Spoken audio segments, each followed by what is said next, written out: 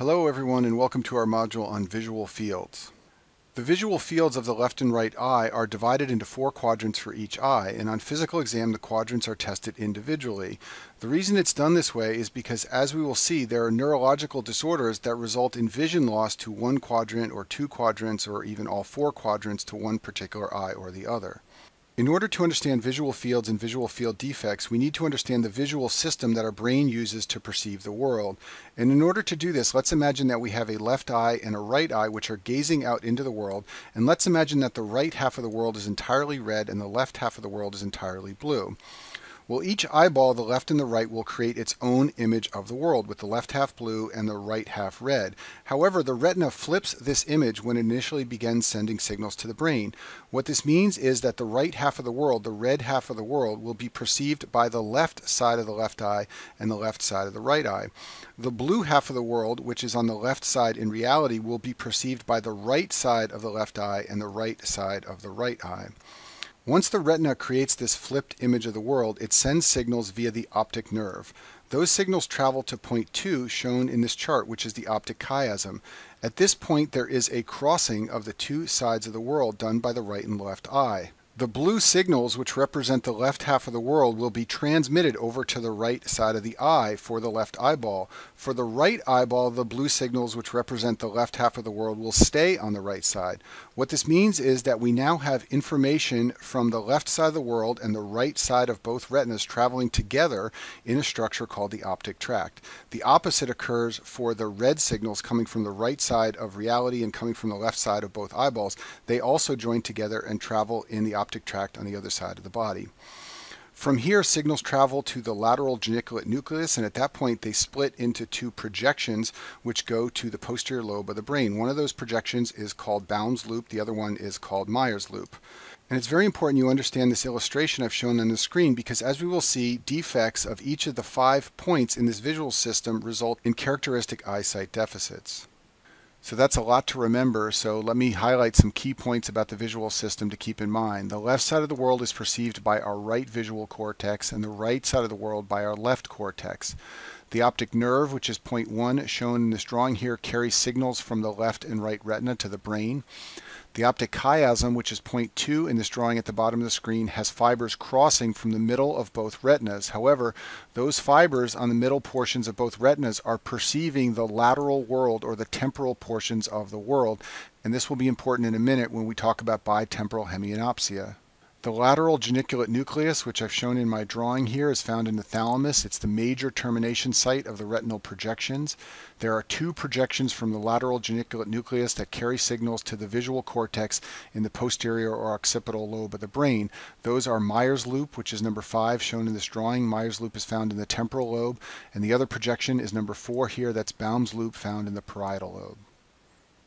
Now what I'm going to do is go through lesions of the different portions of the visual system and talk about the visual field defects that they produce. The first visual field defect we'll discuss is anopia. This is the easiest visual field defect to understand. It results in complete vision loss in one eyeball. As I've shown on the right side of the screen here, one eyeball will be completely black, the other one will be completely normal.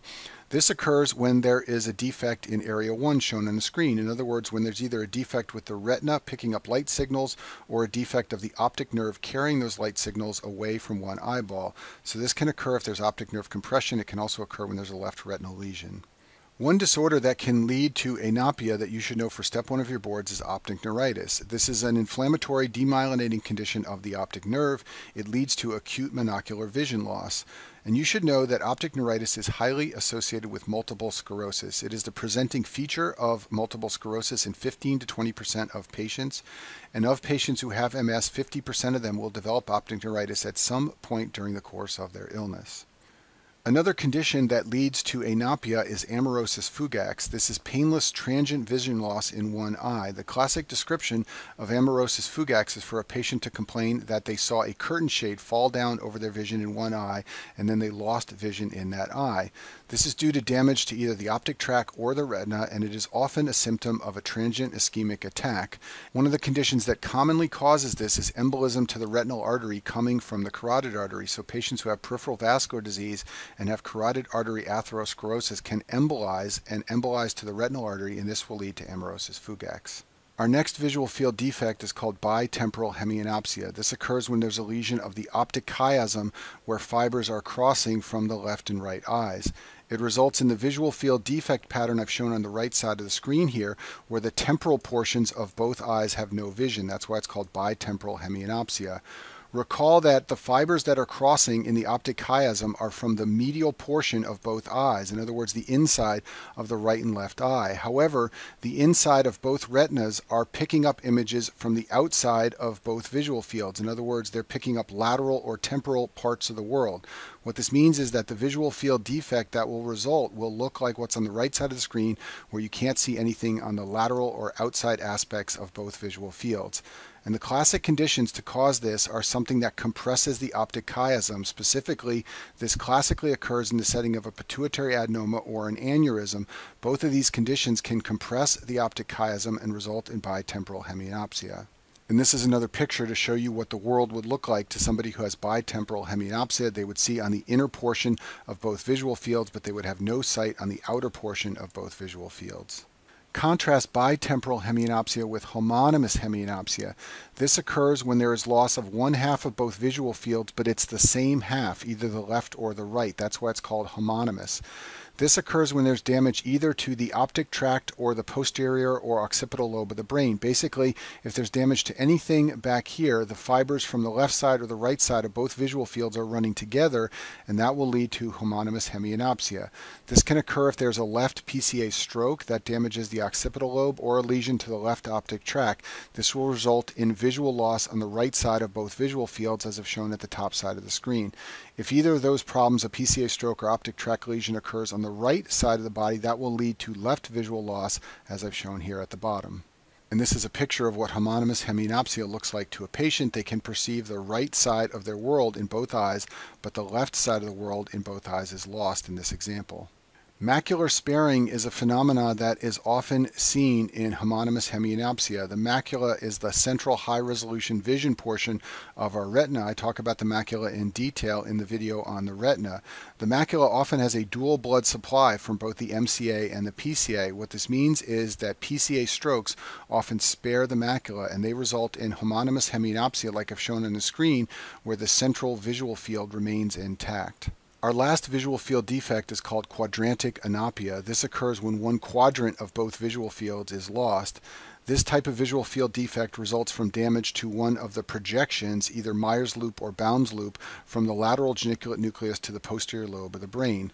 Meyer's loop is found in the temporal lobe, and when there's damage to Meyer's loop, this results in the pie in the sky version of quadrantic anopia, where the upper right-sided or left-sided quadrant is lost. This occurs in settings of temporal lobe damage. The reason I make my illustration, as I've done on the left side of the screen with number 5 on top, is because that always reminds me that Meyer's loop results in the pie in the sky. Baum's loop is point number 4 shown in this drawing. If you have damage to Baum's loop in the parietal lobe, that results in the pie in the floor type of quadrantic anopia, as I've shown in this illustration here, and this can be seen in the setting of parietal lobe damage. And that concludes our module on visual fields.